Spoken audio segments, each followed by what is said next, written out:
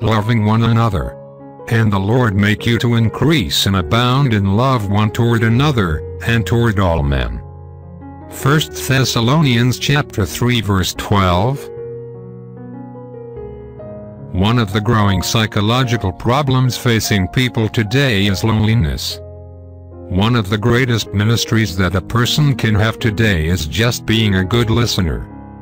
Many people are longing not only to be loved but to have someone who will listen to them. When we love God with all our hearts, then we have the capacity to love our neighbor.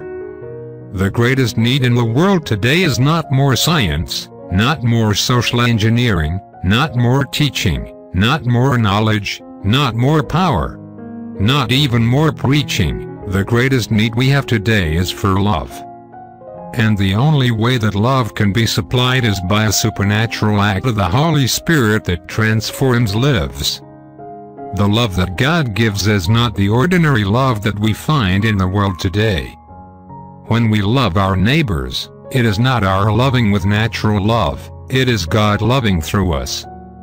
If you are willing to do this, God will give you His love.